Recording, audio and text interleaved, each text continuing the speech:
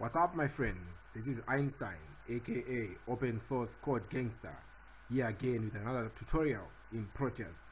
So today we are going to be talking about selecting simulatable components in the Proteus development environment. As you can see from my first introduction video, I showed you how to place the components on the board. So I'm going to continue from there. So the very best of simulatable components, they follow the normal path with your passive components, the resistors, the capacitors, the inductors and stuff. Those are the most components that you're going to be using in most of your circuits. So today I'm going to be showing you which components are best to be used for simulations in Proteus. So I'm going to start and show you the LED. So in Proteus you go and click on P and then you type LED. So you're going to get many variations, but the LEDs that you're going to be using for simulations, they should be active. Enter the library, you should see an active sign. So I'm going to select a green LED green, active. You double click.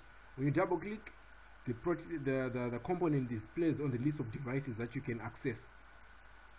Then I'm going to choose another red LED. I double click. As you can see, it's now placed under the list of devices that I can click. So when I want to place the component on the board, I come back to my list of devices. I click on the green LED. I click on the screen. As you can see, the LED is there. If I want to edit any voltages about the LED, I double click on the LED. Then as you can see, the forward voltage of the LED is 2.2 volts. If I want to make it 3, I just type 3. The full drive current is 10 milliamp.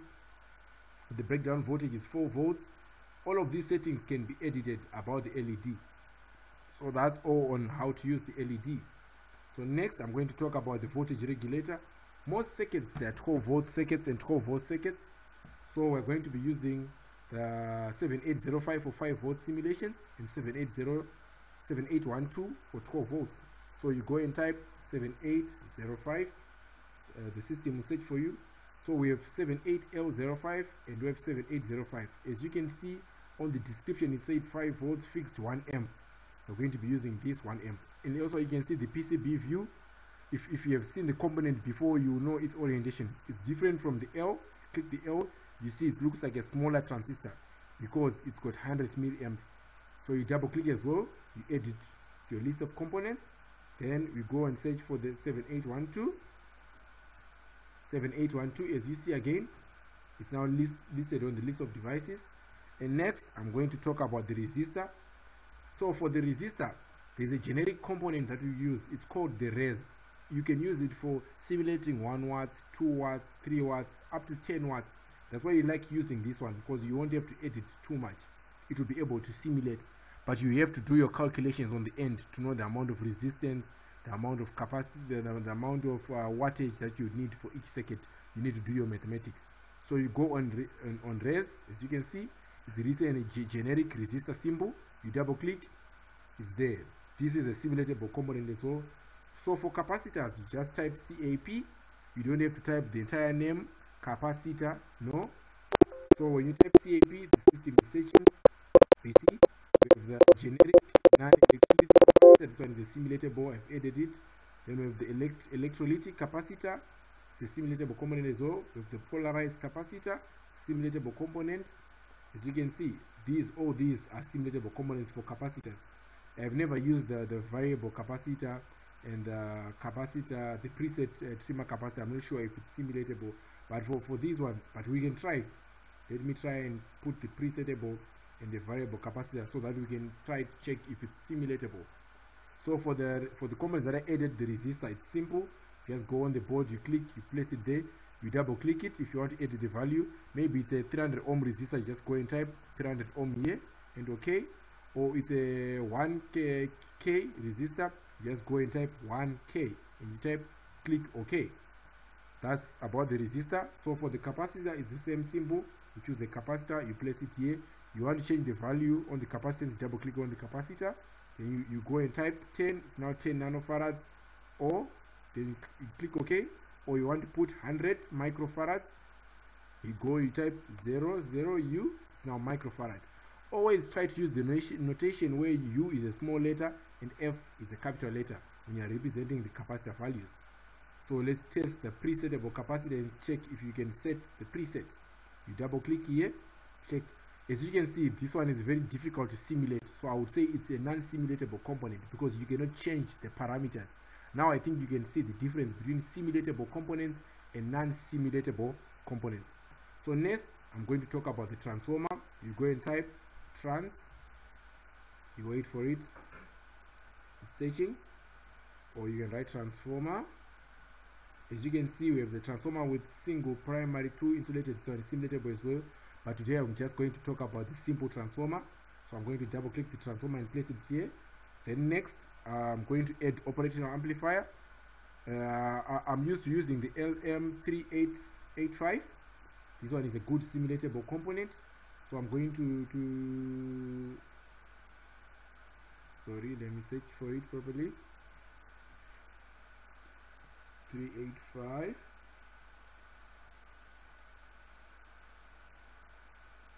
Let's go on op-amps and search manually. So we have our operational amplifiers. Let me see if I made a typo so that we can check for the operational amplifier. It's LM3, oh sorry, it's 358. So it's 358N. So we double click.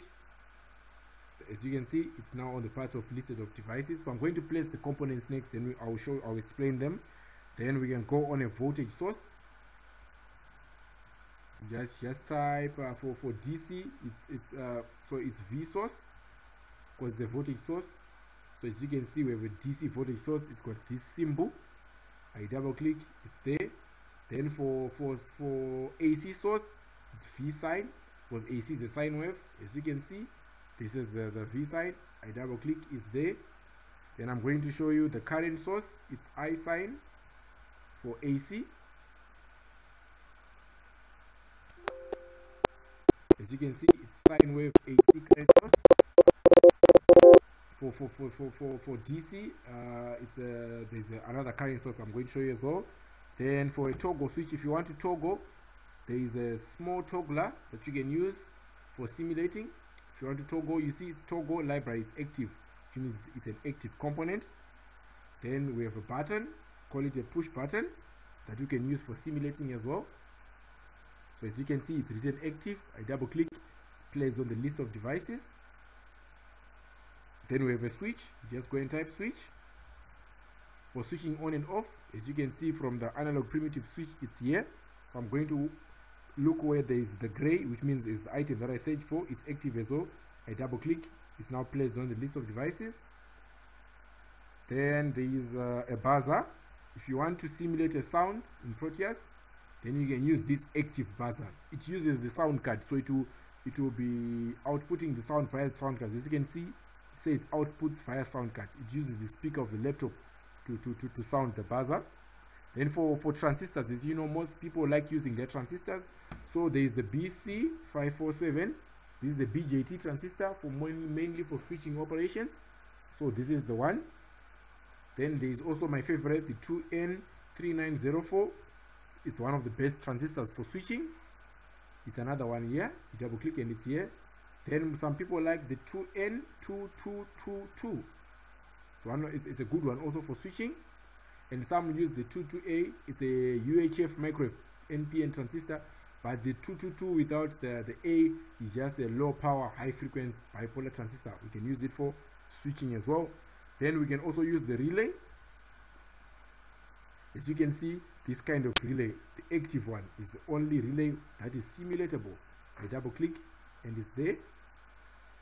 Then there is a motor. If you want to test something that says the load in it, there's a simple DC motor module. This module, the active one, it's simulatable. I double click and it's there. So now I'm going to start to be explaining from where I left off. So we left off at the transformer. So for a transformer, I had added it already. It's here. I double click, it's here. This is our transformer. If I want to edit the parameters of the transformer as before, I double click on the transformer. There is primary inductance, secondary inductance, coupling factor, primary DC resistance, and secondary DC resistance. I'm going to do another video where I'm going to show you how to calculate these primary inductance and secondary inductance values. so that you can set the output voltage on the primary comparing with the input voltage. But here is what you can edit to make sure that the output is desired according to your specifications. So this is for this is a simulatable transformer. For an operational amplifier, I added the LM358. So this is the LM358. Usually we never edit much about this one because it comes as it is, and it's simulatable. The package is simulatable. Just place it and you connect it according to the operational amplifier rules. Now we go to a voltage source. We're going to start with the DC. It's V source. I put it here. As you can see, it's 1 volt. If I want to output more than 1 volt, I double click here. Then I get to here, it's 1 volt. Then if I want 12 volts output, I just type 12 and okay. As you can see, the voltage is now 12 here. So it's now at 12 volts. It's now a DC source outputting 12 volts, and it's simulatable. For AC, there is the V sign. I double click it and it's here. If I want to edit it, I double click on it. As you can see, we have the amplitude. So the amplitude, if we want to get VRMS of 230 volts, the V's, the peak, the VP or the peak voltage will be around 360 volts for us to get a VRMS of 230. But for basic simulations, you can just type 230 as a demonstration. Then frequency is usually 50 hertz, as it is like this. I just put the V here, then I type OK. So it's already configured to generate 230 volts at 50 hertz. So after this, I'm going to show you the current source. I put the I sign. Let me look for the I sign. Here it is. This is the I sign. It's a current source. So you as well you generate the current at a certain frequency because it's AC current. You put 50 hertz. Maybe I want 5 amps. And I just type my amplitude of 5 amps. This is not the RMS current, but it's the peak-to-peak current. So after this, I'm going to show you about the toggle. As I had said, if you are going to create something that needs toggling, you're going to be using this small thing. So when you click on the small icon, it goes to 1, which means the level is high. When you click on the small item, it goes to 0, the level is low. So if you are making a digital circuit, let's say you want to simulate high and low conditions without having to make a lot of sensors, you can use this toggle switch to demonstrate your simulation. Then for the button is usually self-explanatory. You just place it here.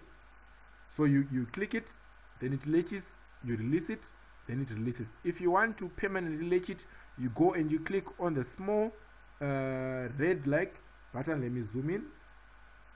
Let me zoom in on the area. As you see, this one, you click. Sorry. You click, then you click here. It's very difficult to click after. But like this, you latch. This it doesn't latch. But this is the red item that I was referring to you. If you want to latch it permanently, you zoom out, right?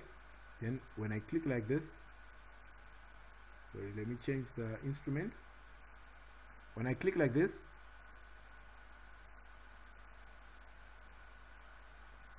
I think it doesn't want me to do it while it's zoomed in like the way it is. So I'm going to go back to my first zoom level. Then I'll click it. As you see, it's now responding. It's latching and it's unlatching. Then after this, I'm going to show you the switch. With the switch, just place it like this, and same with the previous button. You click on the arrows, click on the plus, it latches. You click on the minus, it unlatches. Then I'm going to talk about the buzzer. For the buzzer, as I told you before, it just sounds. So this is your buzzer. You don't have to edit anything about the buzzer unless if you want to change the frequency output, the sample rate, the load resistance. This resistance is in ohms. The operating voltage, if you want to operate it at 5 volts, you come on the 12, you put a 5. If you want to simulate a better load, or maybe it's a 4 ohm output load, if you are making an audio amplifier and your amplifier is set to support a 4 ohm or 8 ohm output, you edit here. If it's an 8 ohm, you put an 8. Then this is the sound sample rate, you edit here. If you also have a buffer time that you want, you can also edit here for your sound card or the buzzer. If it's in real life, that will be your speaker. So I'm going to show you the relay. This is a relay, and this is a simulatable relay.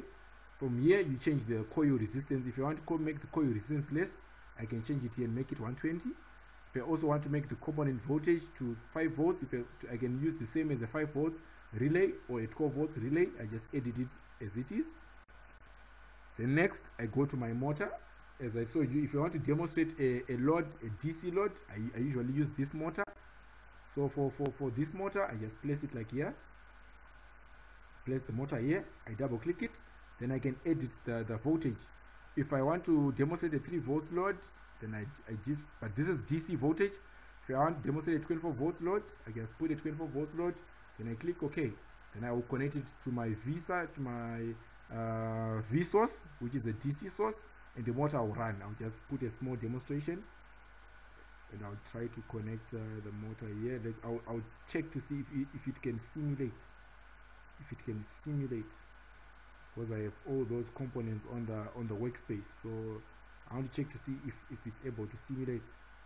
Because I put my 12 volts here, as you can see, this is 12 volts, and on the motor I put a 24 volts. Let's see if it will work. So I'm going to try and simulate. It's not going to work because it's saying there's a Spice, there's a VC somewhere.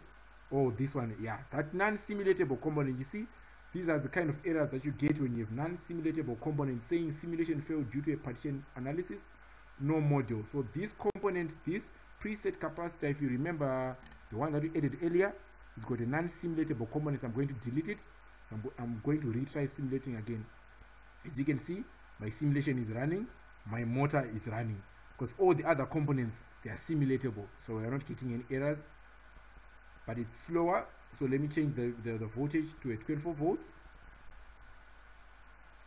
I'll try simulating the motor again. As you can see, the speed of the motor is just demonstrated. It has gone faster because I've increased the voltage from the source, because these motors can run on a low voltage. They'll be spinning the revs per minute to be very low, but on a higher voltage they'll be spinning on a higher revs per minute. So this is my tutorial on selecting simulatable components in Proteus. Thank you very much for your time, and please like the channel BlitzTech Electronics. And also, last but not least, at BlitzTech Electronics we're going to be opening a shopping cart where you can get most of these components that I have put out on this simulation from our store. We are located at number 97 Blackway Drive, Belvedere, Harare. We do research and development, and also we sell electronic components for all kind of projects. We do consultancy on projects and support on projects. We do a servicing of equipment and machinery.